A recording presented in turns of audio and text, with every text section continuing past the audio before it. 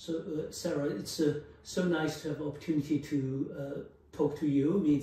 But I think a very important page of your career is how did you start it to interact with the Chinese scholars? Probably, I first went to China in 77 and 79 as taking tour groups. It was just a way to get to China because China was just opening up, and I took tour groups as a lecturer, and you could go there. But it was only when Chinese scholars started to come to London, I was teaching then at SOAS, that I began to be able to be acquainted with them. And the first, one of the first scholars from China to come to London for any length of time was Li Shiqin. And when did you meet him first? I think it was 1981. He was invited by Michael Lowy to be a fellow at Clare Hall. And I remember that, and he had already met Angus Graham and Paul Thompson, and he wrote to them to say he was in Cambridge, and so Paul said to me, a scholar like this, you have to go to visit him, you don't invite him to visit you. So we took the train to Cambridge and we visited him, and we invited him to London. And then, because he was interested in oracle bones, and at that time I had begun working on oracle bones, I suggested that we go and see the collections that were in Britain. So we did that. We went to, well, first, of course, we saw the British Library, British Museum, and then we went to Cambridge, Oxford, and then we went to Edinburgh and saw the oracle bone inscriptions there, and he made records for his own notes. And then he suggested that we collaborate on publishing these oracle bone inscriptions. And so that was how I first began to be involved with Li Shiqin, and how my first collaboration began. Yeah, I mean, it was really rare because we know that Chinese scholars began to travel, international travel, and they traveled to the United States, to Europe, and of course to the UK. But that was a moment, I think, when China was opening up, and also Western scholars were welcoming this new visitors. Yes, it was very rare because, and also because even in Britain you didn't have the British Academy exchanges yet. That's why, so Li Shiqin was the first, one of the very first to go, and he had some English, which is not too bad English, and it improved over the years. So, and it was very unusual for him to invite, I mean, it was his initiative to collaborate with me. And so then I had to find a way to fund it and such. First, so we had to figure out a way to get in exchanges. And I'm not sure, well, I applied to the British Academy, I think, for some of the money for him to come back in the first beginning of it. But then we needed funding. So what we did was, and this was again Li Shiqin's idea, we established an exchange between SOAS, or specifically between the SOAS, or it was then called the Far East Department, and the Li Shushuo, and particularly the Xinqin Shi. So the first one to come after ours was Qu Wenxin. So Qu Wenxin was a student of Hu Hoxuan, and in fact her father is a very famous scholar, Qi Sihe. And in order to publish the oracle bones, we needed to have rubbings. And in Hu Hoxuan's project, which was the Heji, the group of them had gone to do rubbings. So the idea was that she could come over on a scholarly exchange and but she had to do the rubbings. Of course, it was very hard for her because she'd done rubbings with a whole bunch of people and you do it for a few days. And she had to spend almost a year doing nothing but sitting at a chair going like this. First I had to get permission to do the rubbings. And I went to the British Library, and Frances Wood and Beth McKillop were there, and Frances persuaded her authorities to allow the rubbings to be taken and their conservation department. And once that happened, then the other institutions in Britain, there were altogether 11 institutions, if the British Academy Conservation Department said it was okay, then they did it as well. So because we had to get all these permissions, and then she had to physically do these rubbings.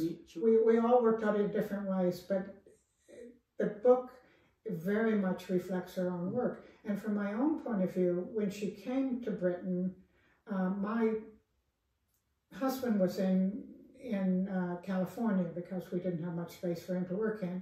And so she lived with me. And my spoken Chinese in those days was not very good. So, but every day we had to work together. She did not speak a word of English. A few words with her every day, and we were at home, spoke at home, and so my level, my Chinese came. Her Putonghua is very, very standard, very beautiful, in fact, and very, very clear. All her tones are clear. And the other thing that happened is that although I had begun my studies on oracle bones, auditing courses by David Keatley, and then I had self-studied, I wasn't systematically trained. So, but I tried to read every oracle bone that we put in and discuss with her what they meant and whatever. So that's, for me, this was a tremendous opportunity to... And you two also became really good friends. We became really good friends, yes. And so after this oracle bone project, you and Li Xueqin, I believe, went along to do further projects. I think you traveled to, you did oracle bones in Stockholm, Museum of Arts and Antiquities, and also you visited all the museums with Chinese bronzes. Right. They also result in some publications. Yeah, so there were two things that happened from this. One was the collaborations that I had with Li Xueqin, and the other was the result in terms of the exchange. But in terms of what happened with Li Xueqin, so we finished doing the oracle bone project, and one interesting thing happened with that was when, after the transcriptions were complete, and I was in, Li Xueqin and I both went to a conference in California, and the end of that conference, we went to my mother's house in Bolinas, north of San Francisco, and he stayed there in my mother's house, and my husband and I were staying in a house nearby, and then we went over all of the transcriptions together. And then after that finished, and it came out in 1985, it was published by Zhonghua Shuji. Yes. And one of the points that I thought was important was that it was published in China.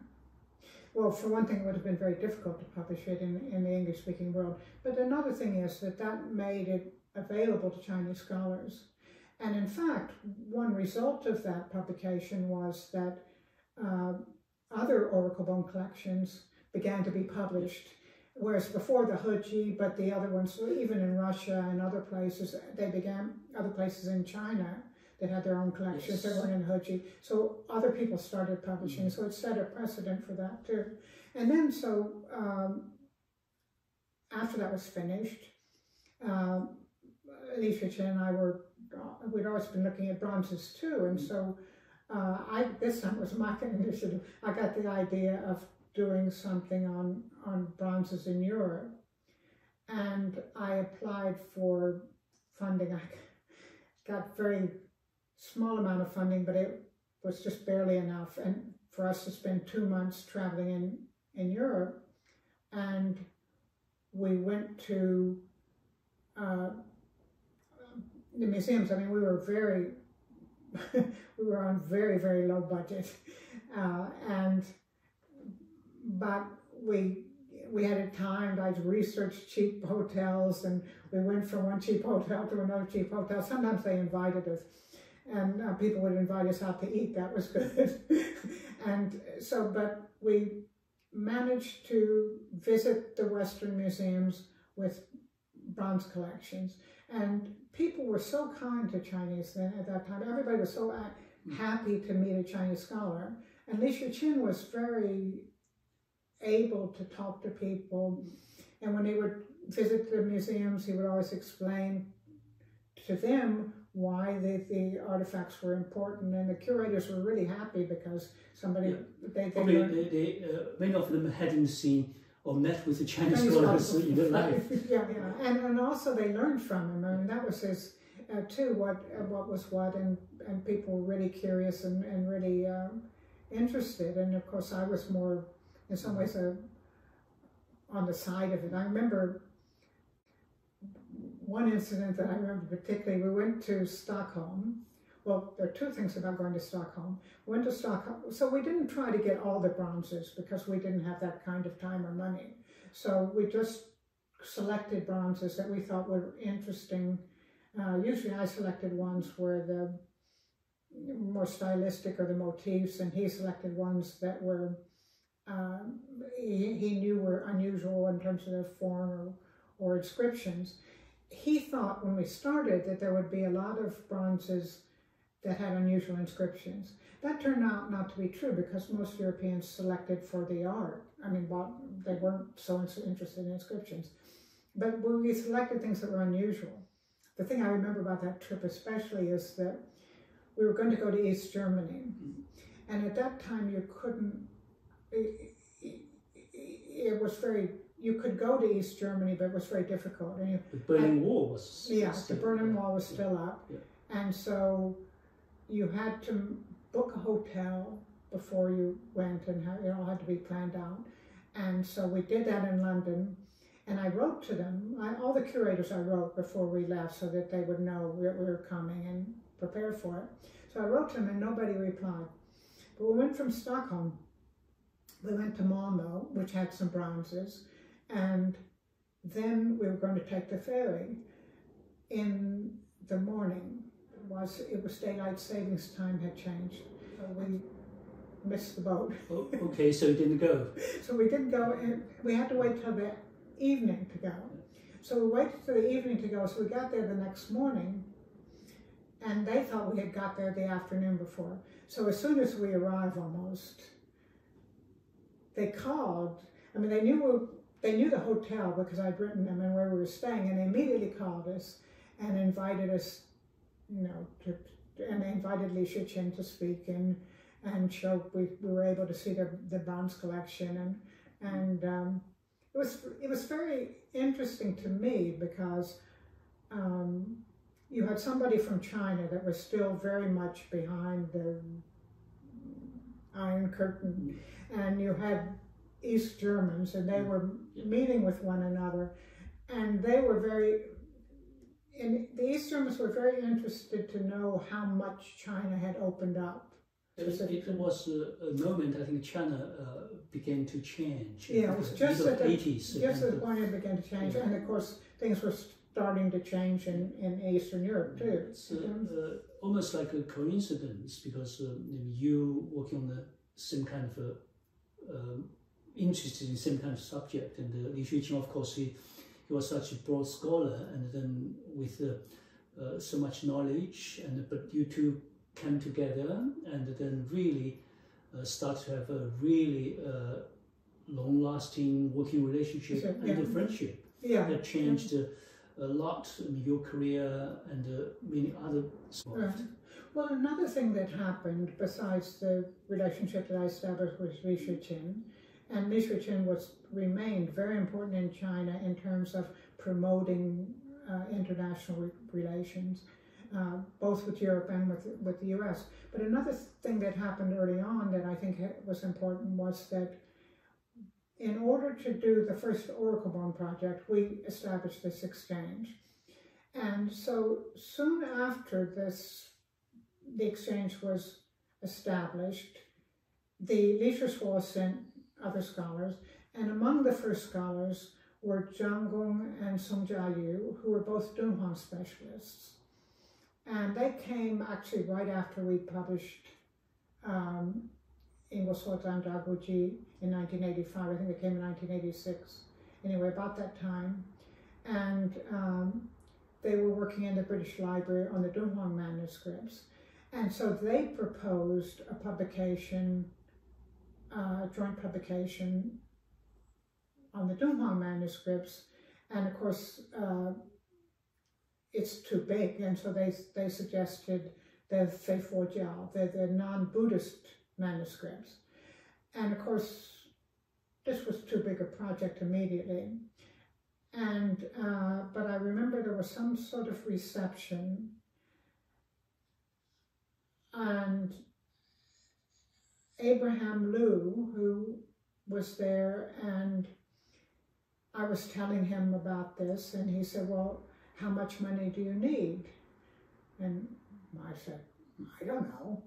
And I didn't think this whole thing was possible. So after he asked me the third time, I said, well, I don't know, maybe 10,000 pounds or whatever I have to think about. But he approached then Elizabeth Moore, and she had something called the Sino-British Fellowship Trust. And that became a very important funding opportunity for these kinds of projects. It was her money. She decided how much to be spent. She had been in China early on, and she wanted to help Chinese scholars. So we then started this Dunhuang project. Of course, I'm not a Dunhuang scholar. And in fact, Li Shuqian warned me. He said, if you get involved in Dunhuang studies, you'll never get out of them. So Francis and Beth and you, that was when you came to... Yeah, I mean, I think that's the time I was kind of in London, because I came to London in '86. Yeah. And met with you, and then I think I began to read your works, and began to also start to translate some of them. That's how I started my kind of first education of Western sinology, and got really involved, and then began to work on oracle bone inscriptions with you. And of course, Li Shuqian was there, so really had such a good opportunity to study with him too. But it's interesting, just my experience, because I was translating your The Shape of Turtle. Right. That time, I think I started with some chapters as conference papers you presented at Chinese conferences. And so when did you attend the Chinese academic conferences? And when you give your paper, what kind of reception you got from Chinese scholars? Well, the interesting thing in that regard is that I think this was a little bit different than the kind of experience that people had in America, but at that time there were also British Academy exchanges, and I went on a British Academy exchange to China. Again, was working on the Oracle Bone project, but it was after I'd already started that, and every place I went to I was asked to give a talk. And so the first one I gave at the Li Shusuo, the Institute of History, and I couldn't, my Chinese was better than it had been before I met with Chu and Xin, but I was not terribly confident of it. On the other hand, I decided to talk about structuralism, because I published The Air and the Sage, and I knew nobody was going to be able to translate for me.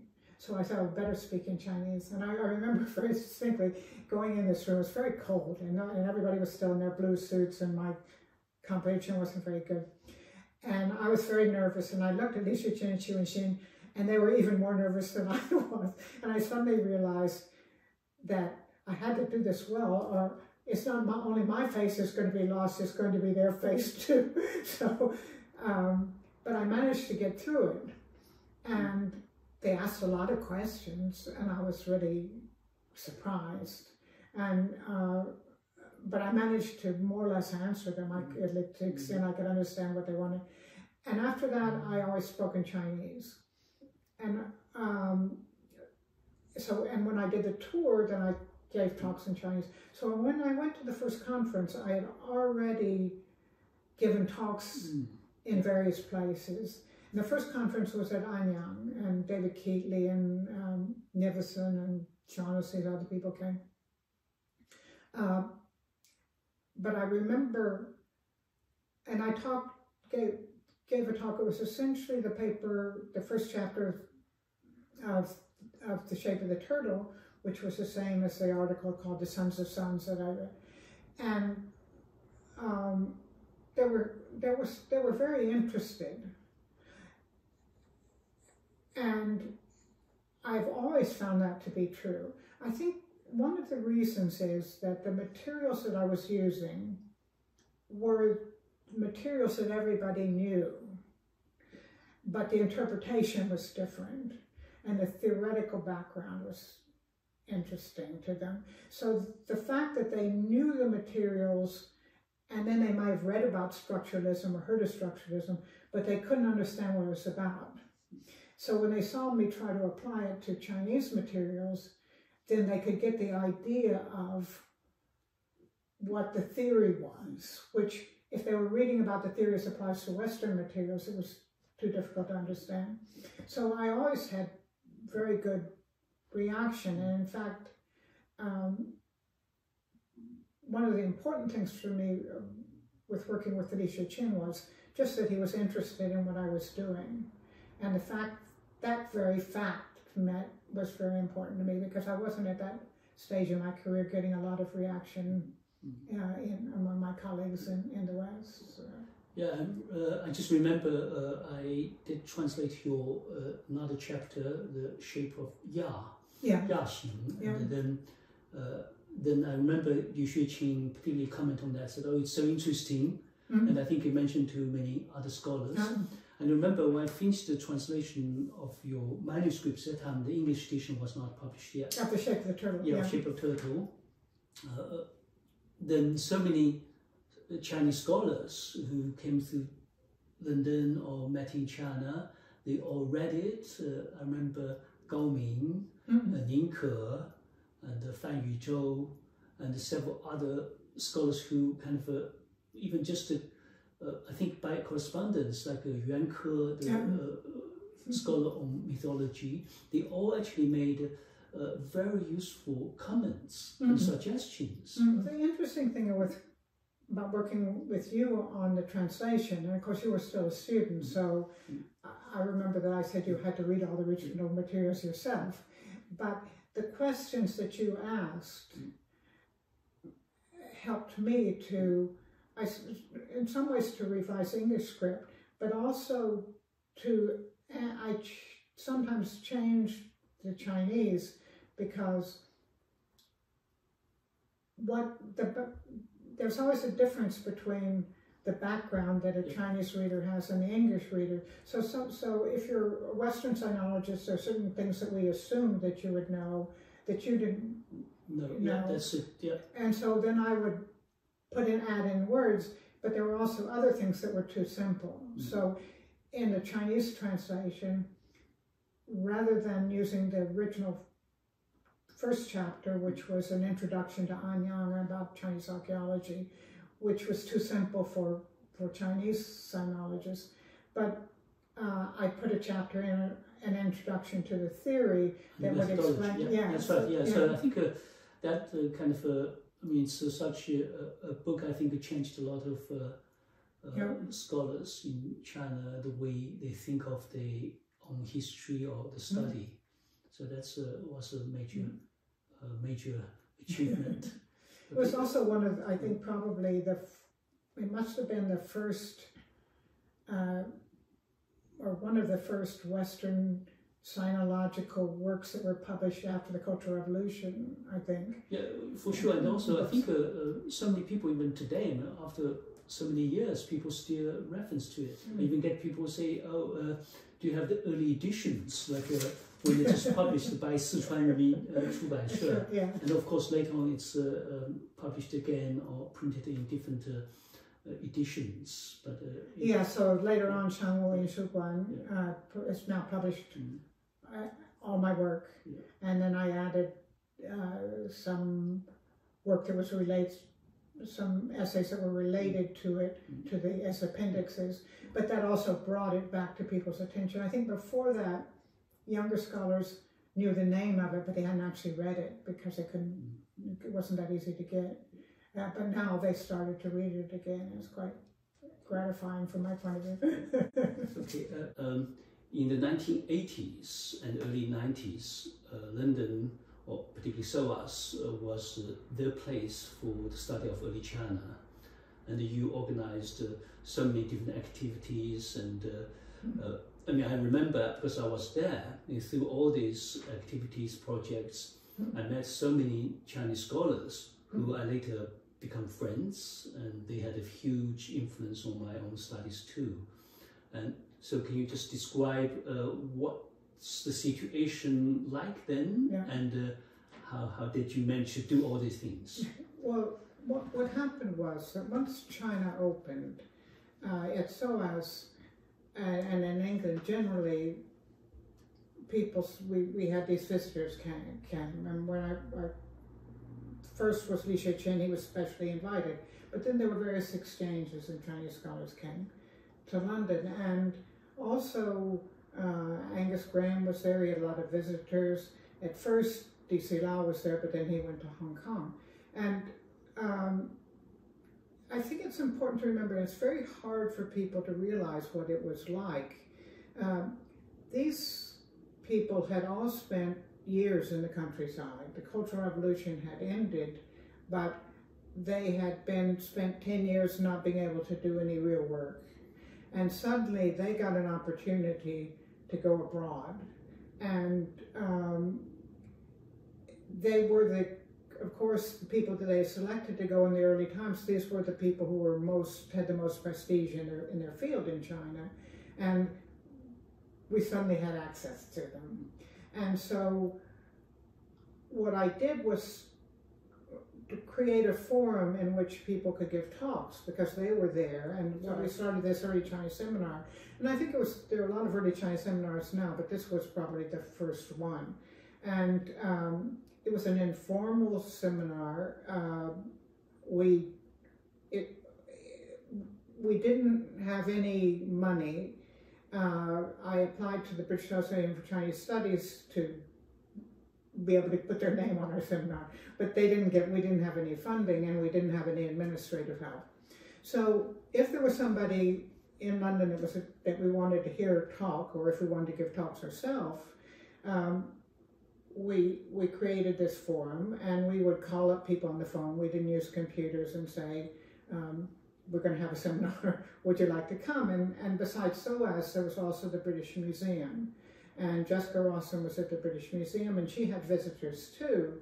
And so she and her visitors also participated in our seminar. And there was a British Library, and there was a Victoria and Albert Museum. So and then Cambridge, Mark Lewis and Michael Lowy would often come down, and Oxford, sometimes people would come. So we had an audience, and if you're a scholar and you're interested in your work, what more can you want than an audience to hear you? So people were really glad to give talks. And also, I mean, having gone to the trouble to get abroad, they wanted to make their ideas. Yeah, I remember just the names like Gao Ming, Chu Xigui, and all the scholars who came, because through this program, or they all give talk at the Early China Seminar. Chu Xigui was there for 2 months, and you worked with him on your dissertation. But it's also archaeology. I remember Wang Yarong.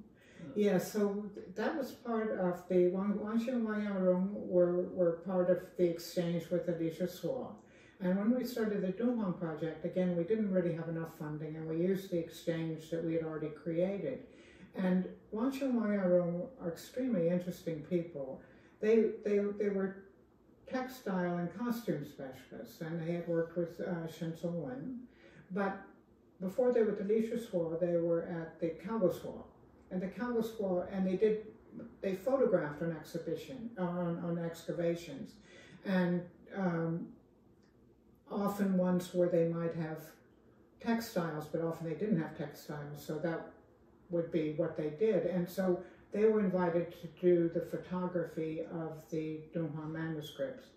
But they had worked with so many archaeologists, and they knew everybody, and they had so much information, and arranged for them also to spend time at the V&A so they could do some of their own research. And it was, I learned so much from him. And Wang Shu was somebody who was interested in the practical aspects of things as opposed to... He was one of the, I mean, could say he's probably one of the best excavators. Yeah. Anything people couldn't handle, I mean, like a Famen Yeah. he was one open the last layer of the casket. Yeah. And Longshan and Hongshan culture, yeah, he was there. And, Yeah. And the Ma Wang Dui, he's an amazing guy. I mean, I just... Today, I still, every time I think of him, I just full of admiration.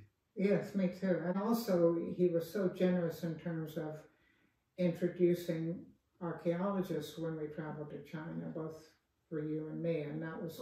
that's I think that's the probably main reason kind of I got to know all the archaeologists and I got really involved with archaeology in a quite in-depth way.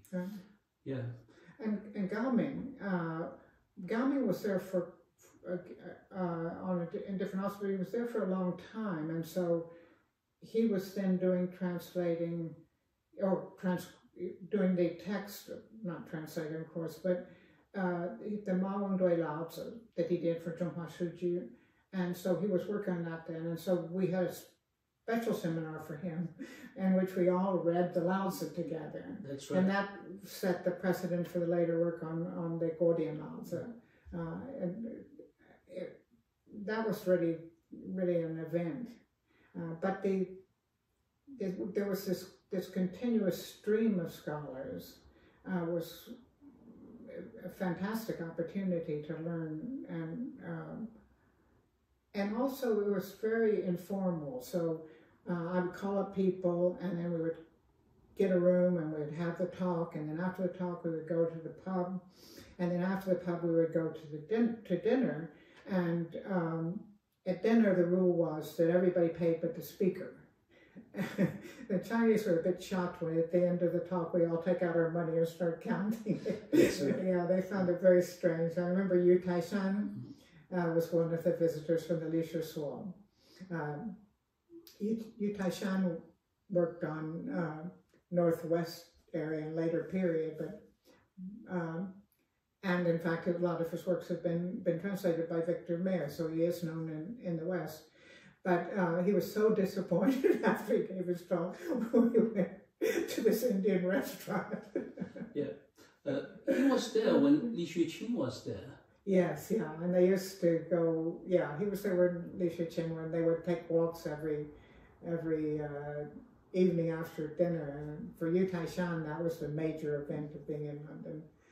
From that moment, I think you almost traveled to China once or twice a year. Yeah. So I would travel to China. Usually I would try to go to a conference in some more remote place, and then go, not necessarily remote, but not in Beijing, and then I would travel to the museums and archaeological sites in that area. And then the Lisha Suo became my danwei, and so they would always give me the introductions and arrange for somebody to go with me, in fact. So often some of the young scholars or graduate students would go with me.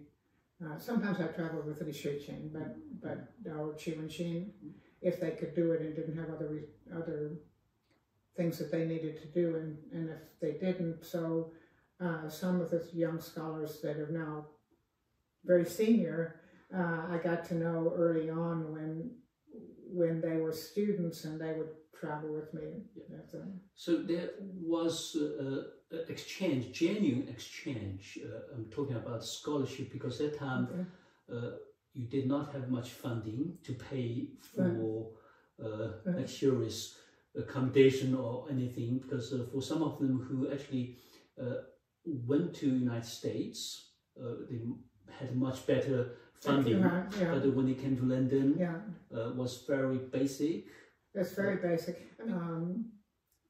Well, they lived pretty basically at home, but they also lived pretty basically there. We mainly put them in a student dormitory, which was close to SOAS, but that had the advantage both for SOAS and for the students that there would be students studying Chinese there, and maybe some Chinese students, and so most of them didn't speak any English, and so we were able to take care of them, even though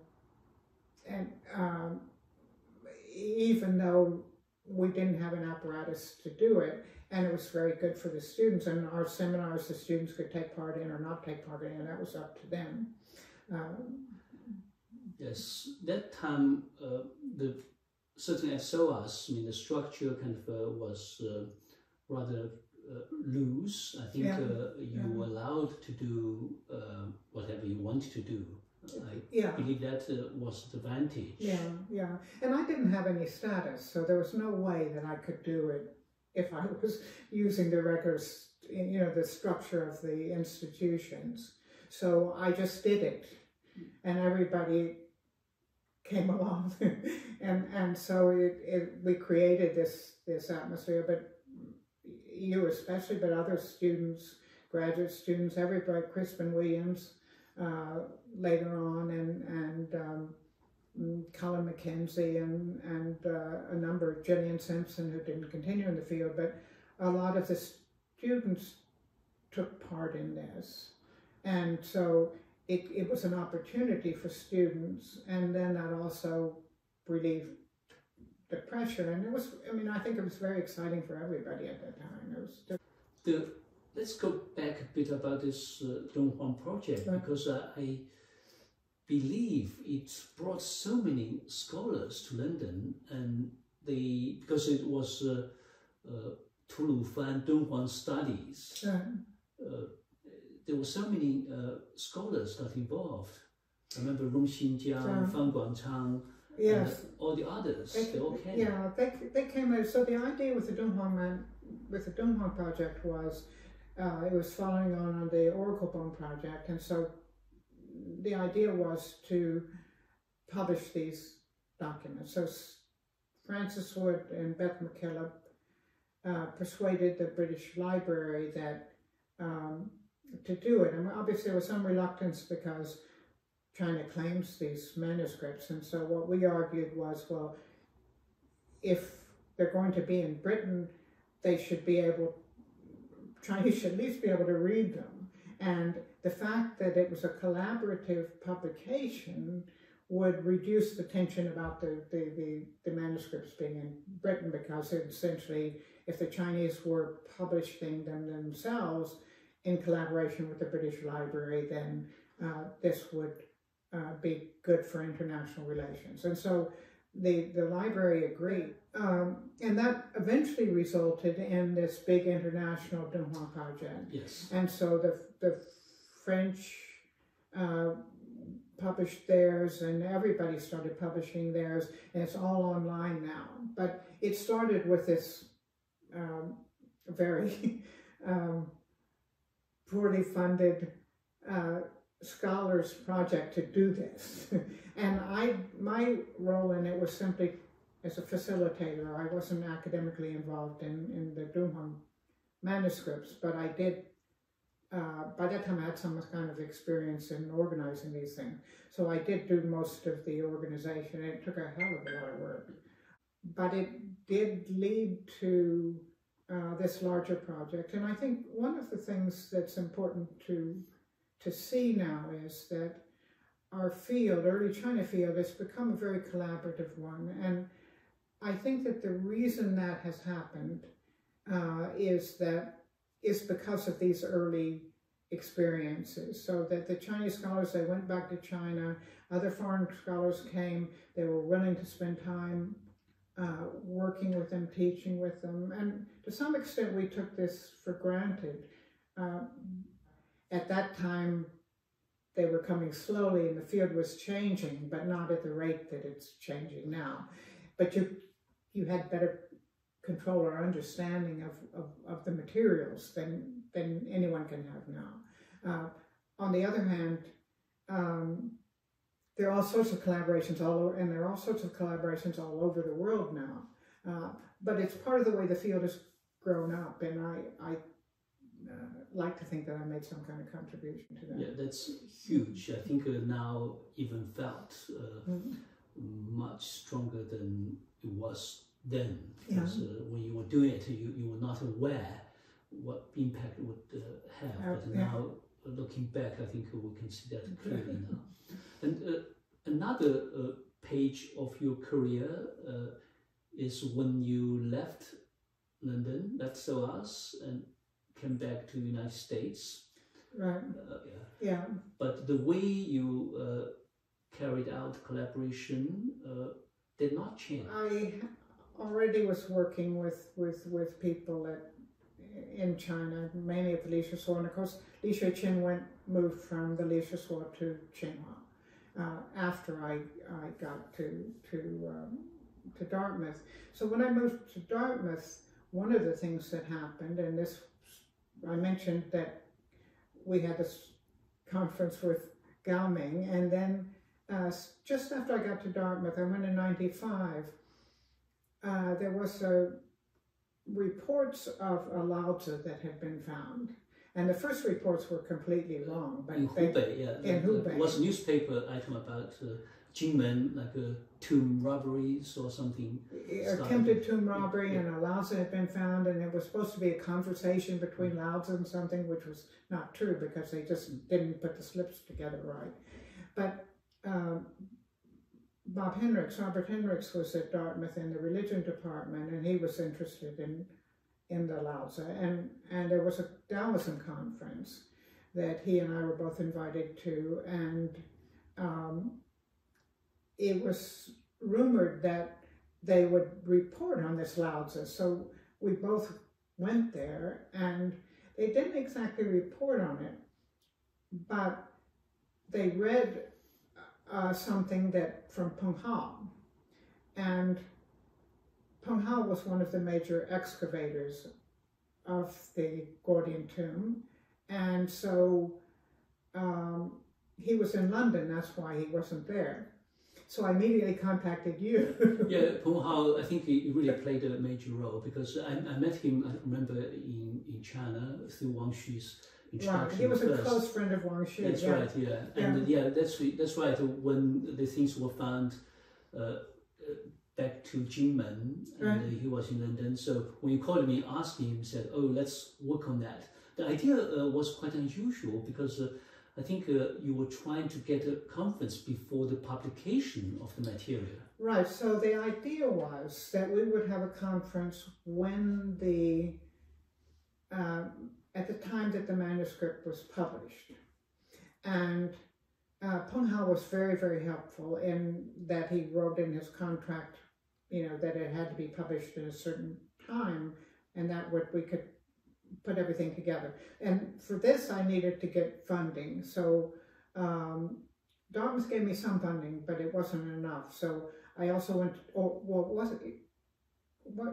wasn't enough. It was that they said that I had to apply for outside funding too. So I applied to the Luce Foundation, and I got money from the Luce Foundation, but it was for a bigger project. They didn't fund conferences, so I had applied for a big project on excavated texts. So for that first conference, the idea was that we would read the Lao Tzu together, and half the scholars were to be from China and half were to be from the West, and we selected people with different specializations: Taoist philosophy, the Lao Tzu specifically, paleography of certain types, and it was all sort of laid out. And Peng Hao was absolutely essential to it, because he was the one that did the first transcription. Yes. And you were working with him in London on it. Yeah. So everything was just sort of getting in order to do this, and we sent out the invitations, and actually everybody we invited agreed to come. And on the Chinese side, we had both Gao Ming and Zhou Shigui, as well as Li Shuqin, and a bunch of other people too. And so, so one problem was that people needed to read the text before we had the conference or it wouldn't be very productive. So, but people couldn't write papers because we weren't going to have the manuscript that early. So we managed to get the manuscript 2 months early. I don't know if it was the manuscript or the proofs 2 months before, and then that was sent out to the participants. So the question was how to organize it. So I was quite pleased with myself with this one, because I assigned every scholar 2 slips to read. That's right. Yeah. And I felt like I was the king of the world. Here was Choshigui, these are your 2 lines. Li Shichin, these are your 2 lines. Gao Ming, these are your 2 lines. And Zhu Han, and so all of these eminent scholars, I told them, and everyone could say whatever they wanted to, besides reading these 2 lines at the time that they were called on. And it worked beautifully. Yeah, it was a memorable moment. Yeah. I can't remember any conference as such kind of so where organized in the way people had the real contact with the texts. That's what everybody enjoyed, and then they can talk about what the idea is. Yes, and it was totally new. I mean, nobody had talked about these things before, and everybody was so excited. I remember that I had invited the president of Dartmouth, who was James Wright, to come to the conference, and he couldn't come to the opening, so he came in the next day, and we were waiting for Gao Ming to start talking, and the room was totally silent. He was so astonished because everybody was so aware, ready to hear what he was going to say, and I was so excited about it. It was really, for me, that was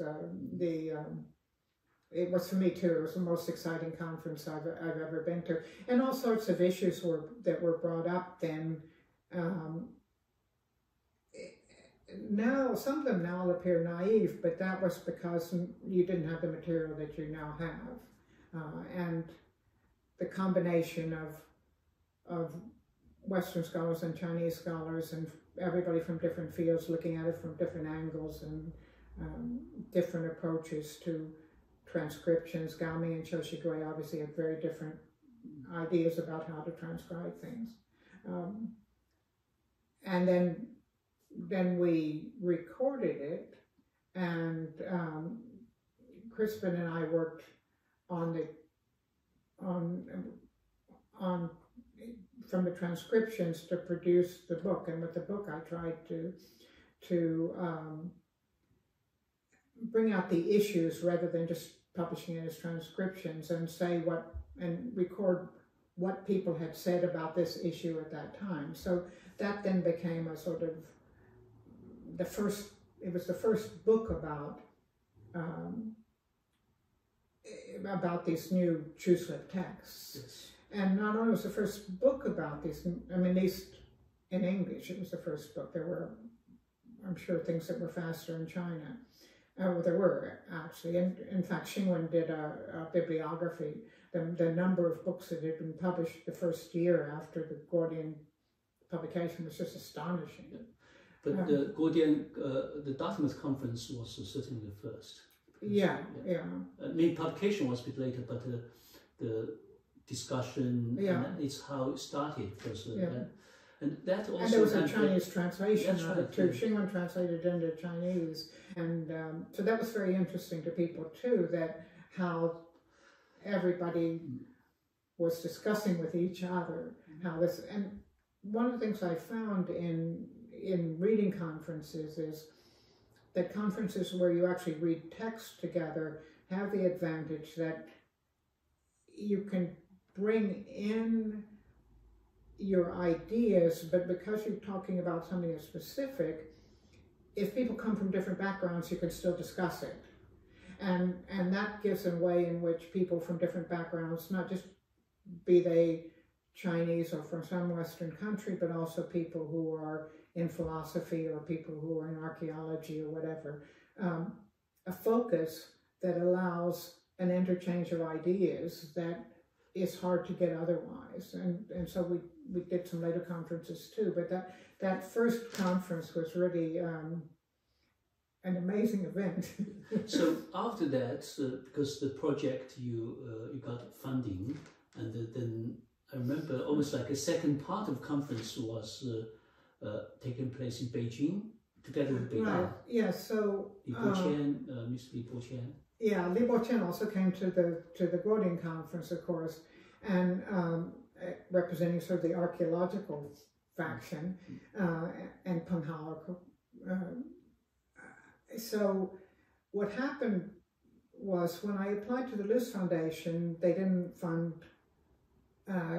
conferences, so I applied for a larger sum of money. And at that time, there were a number of texts that had been excavated, not as significant in some ways as the Gordian find was particularly significant because they were texts that related to the philosophical, historical tradition that everybody knew. But there had been other kinds of texts, some on bamboo slips, the Meng Shu that were on these slate tablets that Crispin William worked on, and a variety of other things that had not been published. Yeah, some discoveries in Hubei. I remember Wang Tao, Li, and several other places new that they were not published. So the conference you organized together with Li Boqian in Beijing, I remember that conference because it took place at this amazing place, or a place with no number, street number, called Dayuan Conference. Obviously, the people that were from Beijing, they didn't stay there, but all the people came from other places. We stayed there, and but we were sort of in this garden as we held the conference, and so what we'd done about these other texts, though, the idea was to encourage the publication of these texts. And I mean, the same kind of thing happens amongst archaeologists in the West too. Often something's found, the archaeologists are busy with other things. In remote places, often they didn't have the expertise to do the transcriptions, and they got overlooked. Shanghai Museum, Ma Chenyuan came because they got a lot of bamboo sleeves, so he presented the work. Ma Chenyuan presented, and they had an exhibition that for a week of the Kungzi Shilun, and that was the first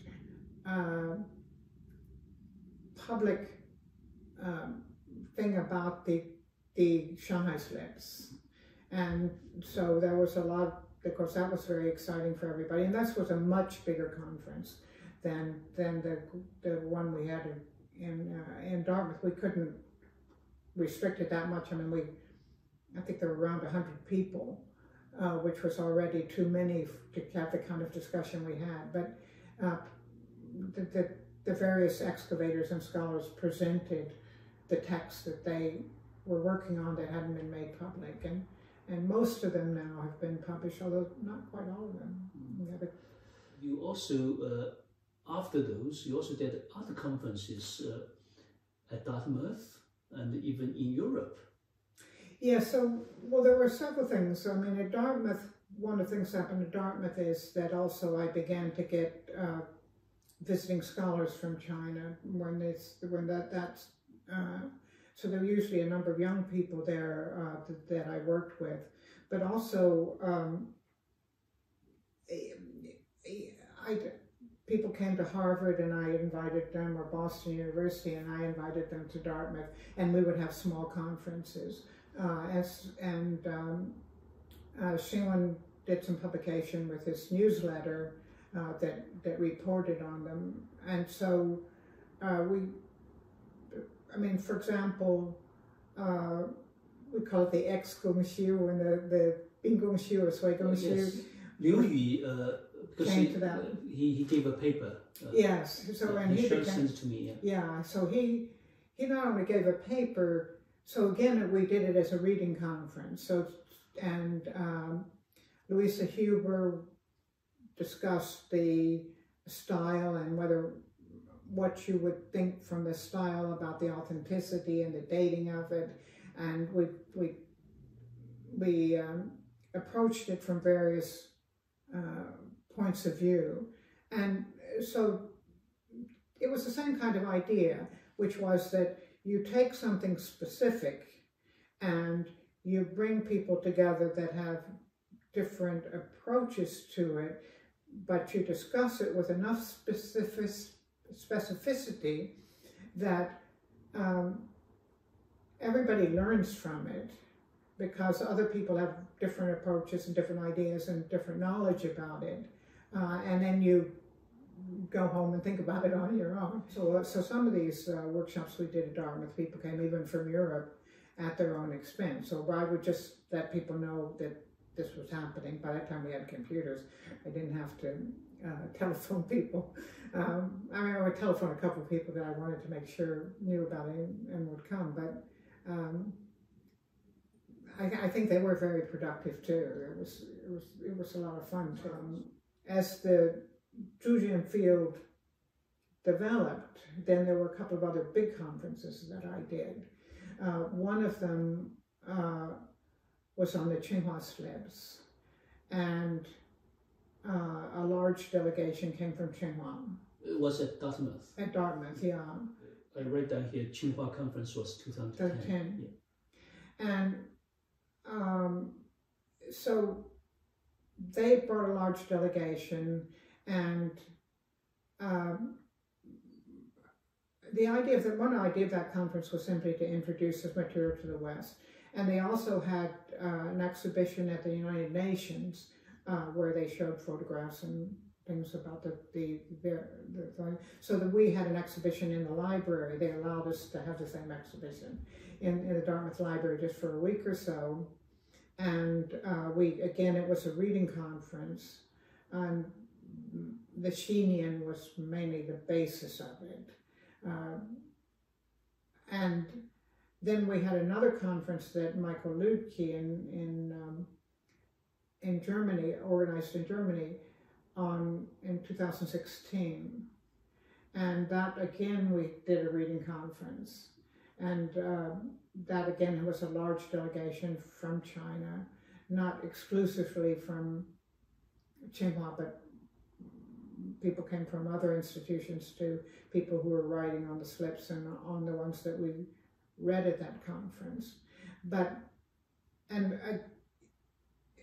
It was very interesting to see how the field had developed. Sarah, in your career, you have worked with many senior scholars, Chinese scholars, like Li Xueqing, Qiu Xigui, Gao Ning, but you have also worked with a number of Chinese students, including me, and you helped them in a big way in a career and academic research scholarship. And that goes back to London, and you have mentioned some of them, but you also did quite a bit in the United States. You worked with many students, Chinese students from Tsinghua or other institutions. Do you want to say a few things about that? So Dartmouth is an undergraduate college, and of course, so there were no graduate students for me to work with there. I'm very proud and pleased with the fact that several undergraduates that I taught at Dartmouth are now in the field. Nick Vogt, Christopher Foster, Billy French, and some others that aren't in early China field, like Chris Ray, went on into this field. But the other thing that happened at Dartmouth was that they started, the Chinese government started this CSA program, the Chinese Scholarship, whatever it's called, so that people could apply and or still can apply in China to study abroad for a year. And it's mainly doctoral students or young scholars, postdoc or just starting out in their career. And over the past decades, since 1995, I went to Dartmouth, quite a large number of those students applied to come to Dartmouth to work with me, and they were usually there for a year, and there were usually more than one of them. And it was a lot of fun because I would work with them. We would have a little seminar. Sometimes there were Chinese students doing sometimes there were Chinese students doing master's degrees in literature or something like that that would join in, or other faculty members. So they were very small, maybe 4 or 5 people, but we would meet every week or so, and they would talk about what they were working on, and I would try to help them see what the resources were and tell them what the Western literature was that they might read and such. And they came from all kinds of fields. I mean, they were mainly the people I accepted were people whose work impinged on my work in some way. But my work is my interests have been very broad. And so they would impinge on it, but they would have a whole other field that they knew about that I didn't know about. And so the discussions were very interesting.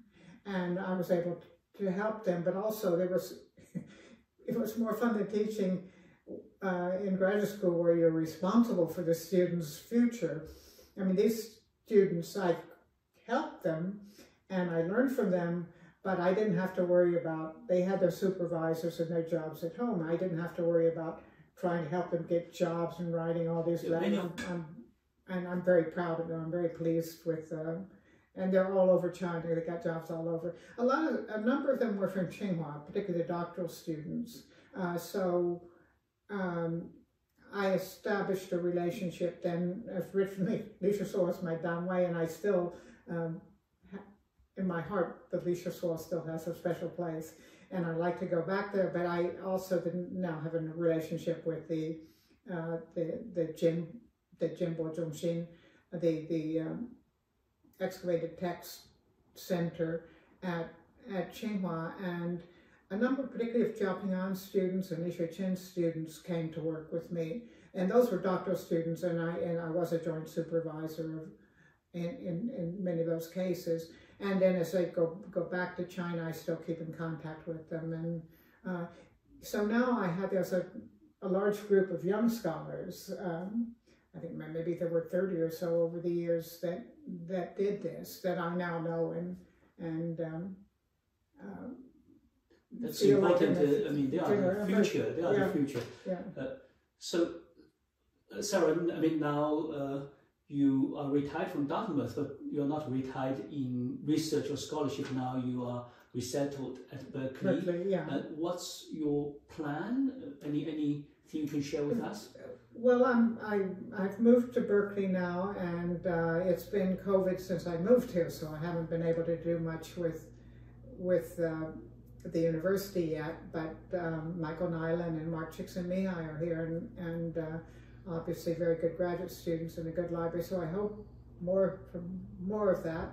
I'm a visiting scholar, and also I've just received another distinguished visiting scholar at the Zhongxin, the Center for Excavated Text. So that will go on into the future, and I'm collaborating. Does that require you to teach at Tsinghua?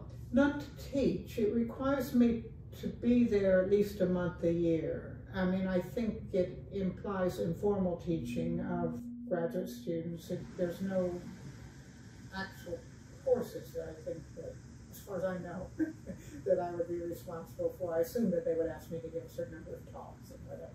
But it's open-ended in a way. I can stay there, up to a year, for a month to a year. And the other thing is that one of the visiting scholars, Han Ding from Henan University, we're now doing a book on Chinese art in the first millennium BCE. So I've gone back to one of my earlier interests, the shape of the turtle, and looking at some of the issues that were raised in that.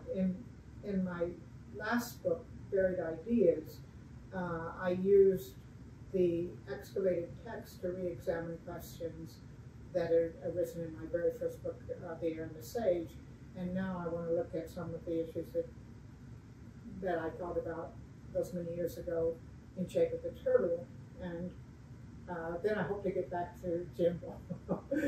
But the wonderful thing about early China field too is that there's just so much, it just becomes more and more interesting as there's so many new finds, and they change the way that people are looking at things. And at my age, it's a bit discouraging because you realize that it's very exciting when you're getting things for the first time, but people's ideas about them are going to be very different 20 years from now than they are now. But the challenge of trying to rethink a lot of the assumptions that people had, not only since I started out, but all through Chinese history, or at least after the Qing dynasty, there's been certain assumptions that have been made about the ancient past, and now we have these new texts that actually come from the ancient past, as well as new material evidence, and how to put them together and how to think about it. These are questions that will never end, and it's wonderful to be a scholar and in this field. As we see now, the field is so diverse, right? So many scholars, younger, older, looking from different angles. But I think for everyone who does research in field, they will recognize what you be doing. And I'm sure in 5, 10, 20 years' time, looking back, the significance of what you have achieved will become even more noticeable. Thank you. That's the 英藏甲骨集. That's right. There are 4 volumes of it, and it's got the title is in Chinese, and when we have we gave it an English title as well. And the first 2 volumes, as we were discussing, first one came out in 1985, and then the next 2 in 1991. Well, let's talk about The Shape of the Turtle first, because that's the one that you translated. And there's the original Chinese translation. Yeah, Sichuan 人民出版社. I remember I translated in during 88, 89, but it came out in 1991. Yeah. And the English Sunni is published by Sunni, and then this is the Shangwu publication. So now Shangwu has published all of my work in Chinese. It's Allan Wenji. As Allan Wenji. And there's also a Korean included translation that was done by Oh Man-jung. So my first 3 books, The Shape of the Turtle, The Air and the Sage, and Of Water and Sprouts of Virtue, have all been translated by Oh Man-jung into Korean. And then we talked about the Gordian Laos, and I didn't remember the title of the Chinese translation. So it is 国典老子. It is 国典老子. 东西方学者的对话. Right, yeah. It is, you're right, a dialogue between scholars from East and West. And that was a collaboration with Crispin Williams, as was the English one. Yeah. And it's an early China special monograph. That was an early China special monograph, yeah. We did. That's the bronze book. This is the bronze book, 欧洲所占中国青铜器遗著, and we gave it the English title of Chinese Bronzes, a selection from European collections. And it was out of print for a long time, but it's been reprinted recently. About that. And this is the the Stockholm collection, Antiquity, the collection you mentioned. Radiant. Yeah. Yeah. And this book again is you, Li Xueqing and Qi Wenxin. Yes, yes, and this one again, Qi Wenxin was should be considered the large portion of the credit. I think really needs to go to Qi Wenxin, and she doesn't always get the attention she deserves for it. And then we did these conference volumes for the Tsinghua. Is it that's the conference volume for Dartmouth. No, this is the one. This is the second one. This is the one we did with Michael Lüdke in Germany. Oh, this is in Germany. Yeah, and this is the one, the first one we that's did. Right. That's with and that Dayuan conference volume. Yeah. Your new book, Buried Ideas, it's also been translated into Chinese now. Yeah. So I can see from here. That's the that's the one. And this was translated. In fact, by a Dartmouth graduate student, Tsai Chen, and we worked on this one, and in fact a lot of the visiting scholars helped with the translation, and we discussed it in those seminars I was talking about. So it came out now, and most of these Shangwu editions are a little bit different than the early editions because I added extra materials. If I'd written essays in English that hadn't been translated into Chinese, or some even had been translated into Chinese, then I added them as appendixes to the Shangwu editions. So now I've probably published more in Chinese than I have in English, because there are articles that I published in Chinese that I never published in English. I can see it's number 5. So, yeah. I'm waiting to see number 6. Number 6 will be the Shang art book. okay. Yeah,